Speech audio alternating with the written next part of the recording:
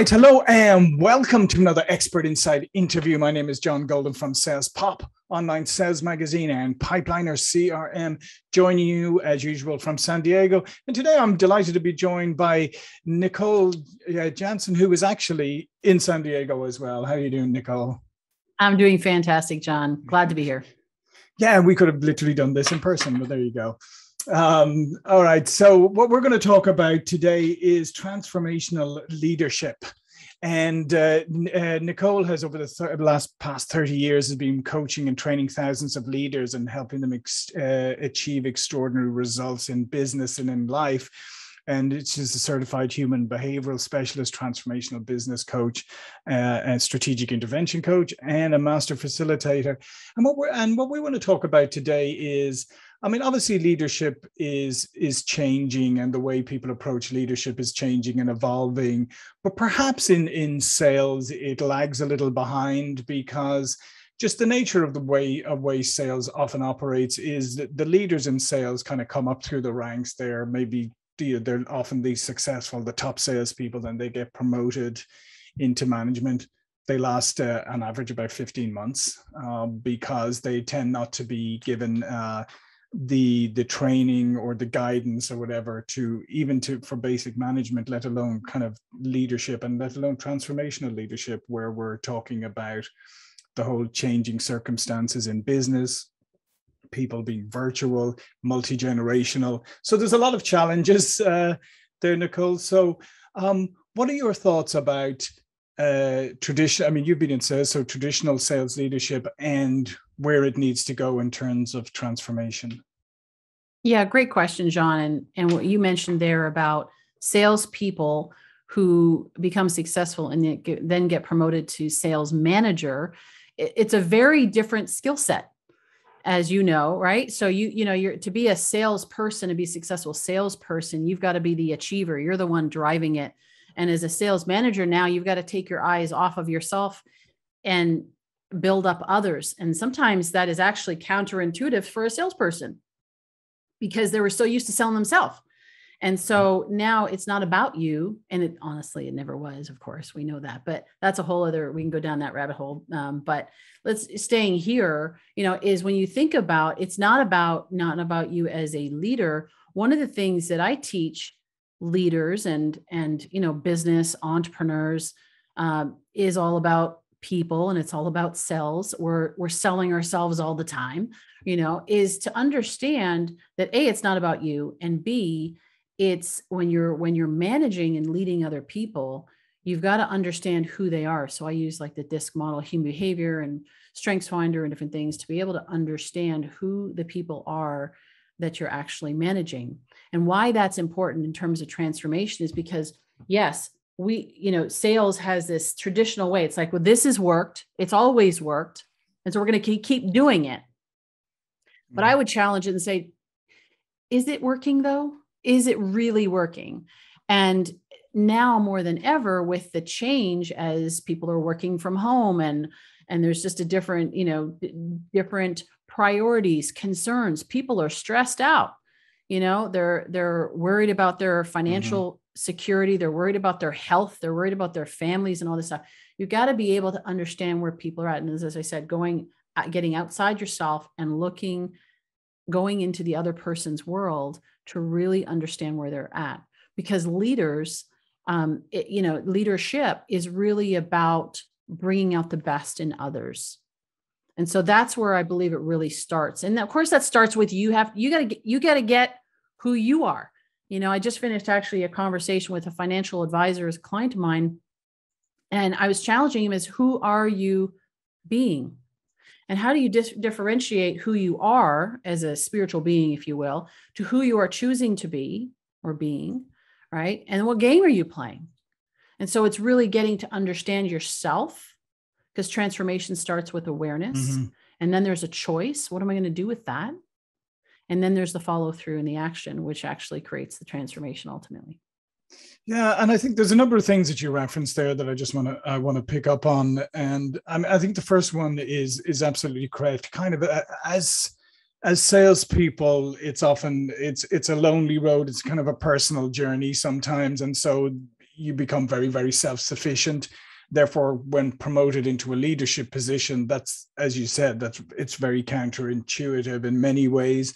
And I think the other thing is, oftentimes it's the idea of leadership is just do what I do. Do what I did. This is how I was successful. Just do what I did. And the problem is that they're often unconsciously competent, so they can never actually explain to you how they did it or how they do it, and they just say, "Oh, just watch me and do it." And that doesn't work, because obviously now they have a lot of different people with different needs, and I think that's becoming more prevalent. The idea of, people need to be communicated to in different ways. They need to be nurtured and led in different ways. There's no one size fits all. And maybe once upon a time, that's what people used to think. Okay, there's one style of leadership, they're driving forward, and that's it. Yeah, absolutely. And to your point about doing it the same way that you've seen it, I don't know about you, but I know people that have been successful in sales. And if I tried to do the same thing that they did, it wouldn't work for me.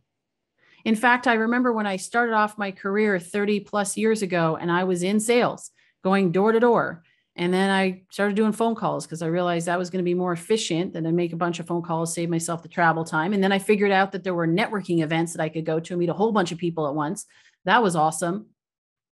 Well, when I first started out doing that, I was told, follow this script. When you say this, they'll say that. And then you say this. And I had my flow chart. I literally had a piece of paper in front of me with the flow chart of how I was going to lead through this conversation. So I get on the phone and I start talking to this person, and immediately, what's coming, right? They didn't follow the script. And so somebody else, it might've worked for them, but that didn't work for me.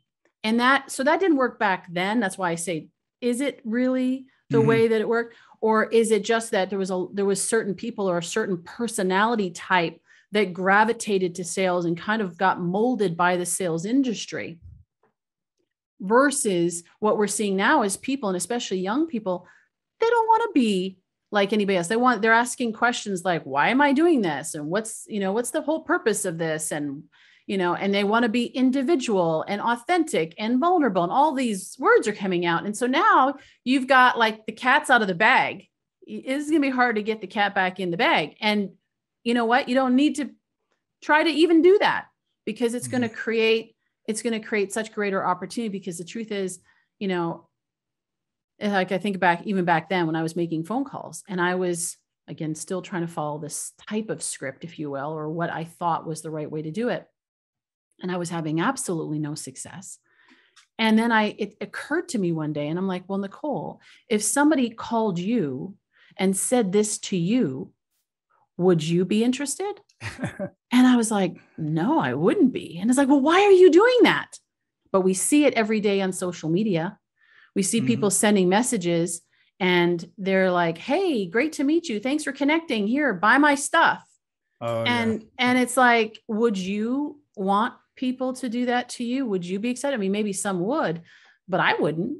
So yeah, it's very different. You got to adapt. So principles in sales and in business and relationship marketing, principles don't change, but methods do.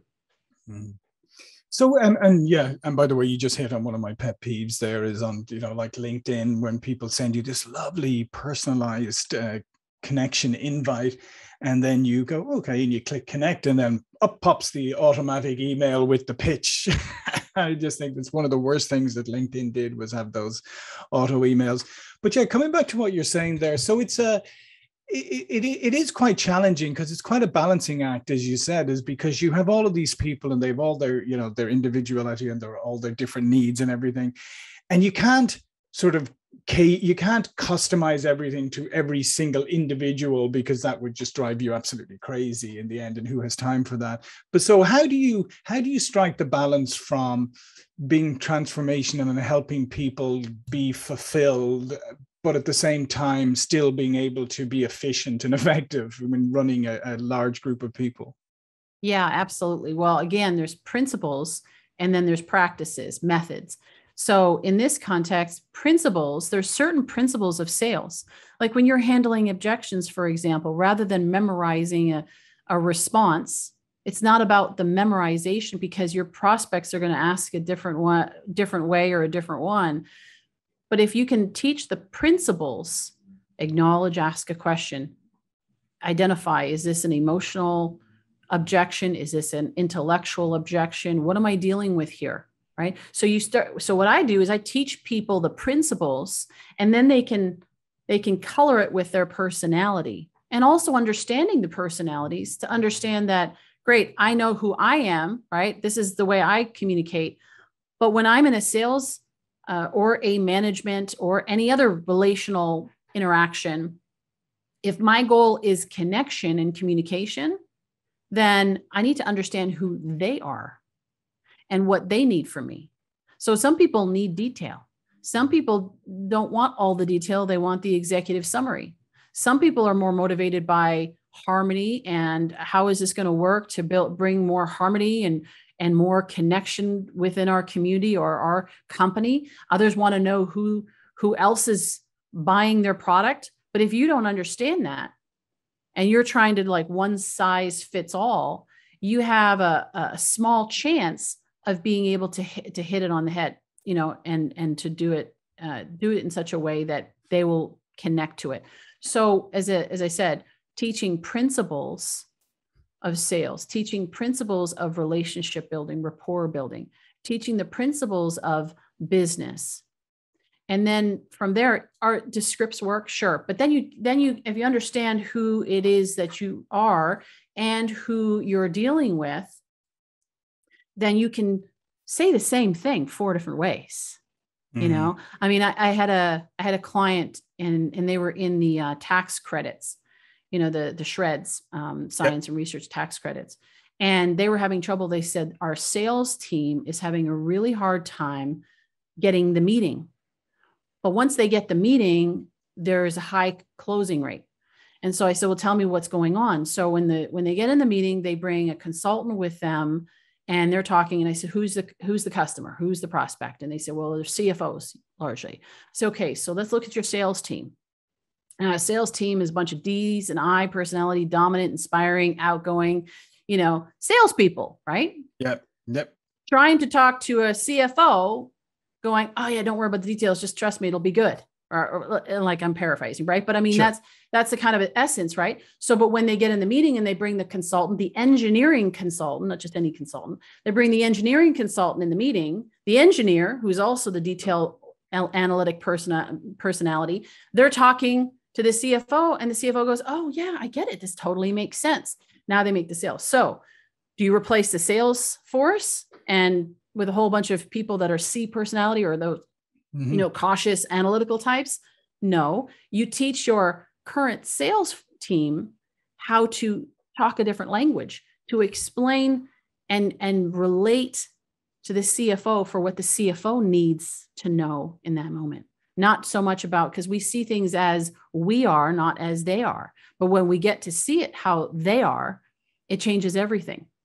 Yeah, no, that's a great point. And sometimes you even need to do that if you're selling to maybe a group, committee that you may have 5 people on the Zoom call or in the room, and you may have the analytical person, the high level person, and you have to adapt to each of them. So I think it's a really good point here that you make, is the fact that focus on them, figure out who they are, and then adapt your message to them. The other thing I just wanted to pick up on, and I think this is a struggle for people a lot of times nowadays, is because we live in this very distracted world. We live in this, we say, I love when people tell me that they're busier than they've ever been, because I always say, are you though, really? Are you just more distracted than you've ever been? Because I would think it's the latter. But being present, I think that is one of the biggest challenges that people have, is like really just, as you said, focusing in on the other person, like really trying to understand what's going on without getting distracted by other things, or not just not being completely present in the conversation, whether it's face to face or over Zoom or on the phone or whatever. Absolutely. I'm a big fan of teaching people how to be present in order to be present, you also, that's not just from the distractions, that's also your own agenda. Because we go into meetings, we go into conversations oftentimes with our own biases and our agenda, what we want out of it. And we're trying to drive to that outcome. And when we're doing that, we're actually missing the cues. We're missing what they're actually saying, and we're not connecting. It's kind of like it's dropping in the chasm in between. And so, yeah, when you can be present and just set aside your own agenda. Now, obviously, you've got into, hey, when you go into a meeting, you book a meeting with an intention. So you go in with that. But once you're in the meeting, you already know what that intention is, that objective, bottom line, I want to book another appointment, or I want to get a sale, or whatever it is, or I want to, make a further connection with this person, whoever it is you're talking to. And that's great. But once you're in the meeting, then you're fully present with that person and listening to what they're saying, listening to their body language, listening to what they're not saying, that you kind of feel and you can pick it up. And that is so powerful. I mean, as a coach, I've taught other coaches, how to be better coaches. And they say, what's the secret? What's the thing? What's the number one thing? And I'd say, you know what? Be present. Get your own story out of the way. If your story and your stuff is blocking it, forget all the other distractions of like what's happening, at home and all of that, but just what's happening with you inside. And right now we've got a lot of people who are, distracted by the news and the COVID and the vaccinated and the non-vaccinated and the this and that and all that stuff. And you got to clear your mind. So before you go into any meeting, do a little reset and say, okay, I'm just going to let that go. There's nothing that I can do about that in the next hour or however long it is your meeting is. And just be right here. And you'll be able to create magic. You'll be able to create memorable moments right here, right now. Don't live in the past. Don't live in the future. Just live in right now. Yeah, I mean, that's so powerful because like I said, unfortunately, I think I think it's a societal problem today because, I mean, think of it yourself. How often do you have just regular personal conversations with people, and they're, maybe friends or whatever, and they're talking to you, and then they're like this. They're suddenly like, yeah. And then they sort of trail off and then kind of pick up the conversation again, and you're just like, so we're not even in our personal lives. We're losing the art of being present and listening to people and actually taking an interest in what they're saying, because we're convinced that, oh, maybe there's something more interesting here or something. And now, what have I communicated to you when I do that? I've communicated to you that you're not that important, to be honest. There's other things far more important.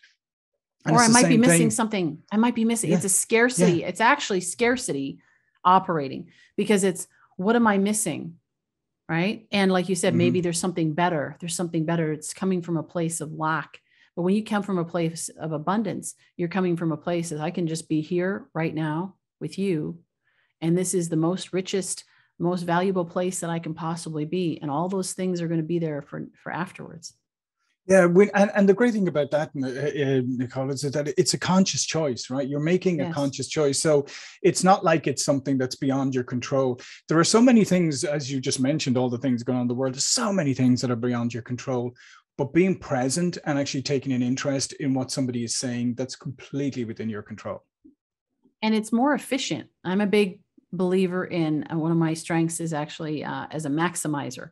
And, achiever and all that kind of stuff as well. If you know the Strengths Finder, and but the maximizer is maximizing potential, maximizing efficiency. And quite honestly, it is far more efficient to be right in the now in the conversation. You get a lot more accomplished in less time. And then you can go on to the next moment and the next moment and the next moment. And you operate that way. Do you need to can take into consideration the future? Absolutely. Right. But there's a time and place for that. So if you're divided right now, then you're kind of half here, half there, and you're not focused and you're not efficient and you're not getting anything done really, really well. But when you are 100% right here, then it's like, I'm just right here. I'm going to make the most of this moment, and then the most of this moment, and then the most of this moment. And then I can create some incredible things. And that's actually, when you think of salespeople who are successful over time, is they're able to just make the most of opportunities. We hear that a lot, right? It's they're able to make the most of the moment, right here, right now, next moment, next moment. I'm always just right in the moment. Yeah, and I love that. That's a fantastic way of putting it, because it's like that when people set goals for themselves or whatever. Sometimes they set lofty goals, and then, which is great, and that's to be encouraged. But then they sort of go, wow, that's so far away. Instead of, as what you just pointed out, is it's one foot in front of the other, and you said take it moment by moment and be in that moment, take that step forward, and it accumulates over time. But that's a completely different way of looking at it than possibly the pervasive culture is telling us today about everything's about shortcuts, about easy and all of that. And what you're talking about is focus and clarity. Yes. Well, a lot of the hacks, there's some really effective hacks, if you will, life hacks and sales hacks and so forth. It comes back to motive, right? Is my motive to try to do less, or is my motive coming from a place of scarcity ultimately, that I don't have enough time, so I need to hack things? I need to take my machete and start hacking things away, right? Or is it coming from a place of efficiency and I want to make the most of? There's two different energies in that. And so if it's designed to be efficient, to make the most of every moment, then great. But if it's done from we know that it's like, oh, I'm so busy, I'm so rushed. Oh my gosh, I'm so important. I have so much going on, right? Like that's really what it's implying, because I'm so busy, is it, when you're coming from that place, is like you're actually operating from that place of scarcity. And then there's never enough time. There's never enough opportunities. There's never enough connection. And so you're living in that never enough. I'm never enough. It's never enough. They're never enough. The sale is never enough. The goal is never enough, right? And so when I'm coming from that place, I'll never be happy. There's never going to be enough. But if I am enough, and I get that I'm enough, and I get that I can just be in this moment and make the most of and the richness of this moment. It's like when you eat dinner, do you eat it and you just like wolf it down? Or do you actually savor the bites? Or do you savor it? It actually will give you more nutrients, and there won't be so much indigestion as when you're trying to shove it down. And I get a lot of times people will say to me, so what I need to do is I need to get more into my day. And I say, well, actually, what might be the answer is you need to release some things and get some more margin. There was a guy I spoke to, who was a partner of an MGA in Canada, mutual fund dealership in Canada, 1,400 advisors. And we were having this conversation about this. And he said, one of my advisors, he's such a hard charging, really hard worker and so forth, sales guy. And he said, I told him, if you would just slow down, you would double your business. And that's counterintuitive for most salespeople, is I need to go faster. But there is a point when you go faster. I mean, if you're doing nothing, then yeah, obviously, you need to step it up. But if you're continuing to go faster and faster and faster, there's a point where the car goes out of control. Yeah. And you lose the effectiveness. Yeah. There's a law of diminishing returns. Yeah, no, I love that. And what you just said there about efficiency versus easy. I mean, I think that's a really critical point for people to take away. Yeah, I mean, we're all about efficiency and getting things done as efficiently and effectively as possible.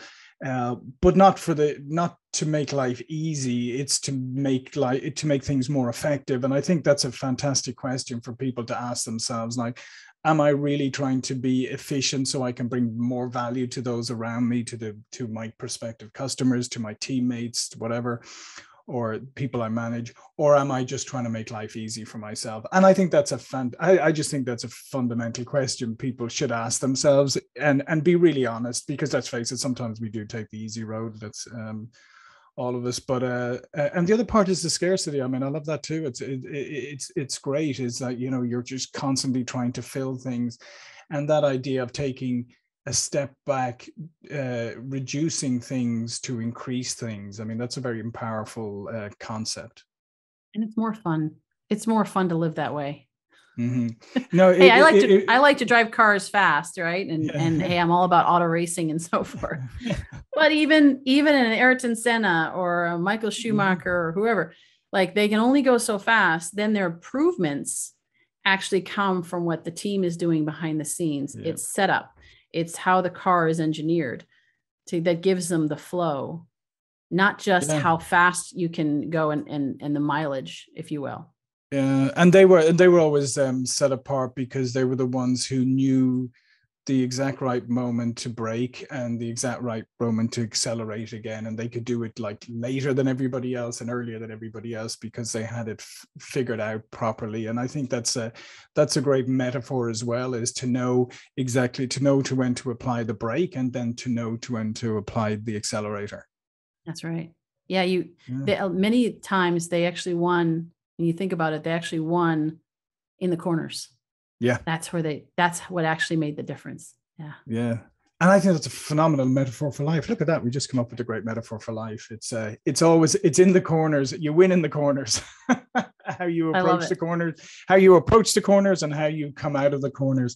Listen, Nicole, this has been fantastic. And all of Nicole's information is going to be below this video. And as you can tell from the interview, I mean, there's a lot of great stuff that Nicole can share with you, and you have your own podcast as well. So that's fantastic. If you want to listen to more, before we go, please do tell people a little bit more about yourself and what you do. Yeah, sure. I mean, as we've been talking about coaching, I coach leaders and entrepreneurs to be able to better themselves so they can be the best leader and they can be the best impactor that they're able to be. And so, then go check out my podcast, Leaders of Transformation. Go to the website, leadersoftransformation.com. My coaching information is up there, but I love building great leaders. And I believe this world needs more great leaders at every level and every arena. So, and leadership is a lot of what we've been talking about right here, and it's how you are showing up. And then how you were leading others. It's not so much about how many followers you have. It's about a great leader. An example of a great leader would be somebody who's able to build other leaders. That's how you think about when we can look in history, right? The greatest leaders built other leaders. Mm-hmm. Yeah, no, it's a great point. And the world does need more great leaders. In fact, the world just needs some good leaders right now. Good would be good. Great. Good would be a step up right now. Listen, thanks again. Thank you for watching and listening. And I will see you all for another interview really soon. Thank you.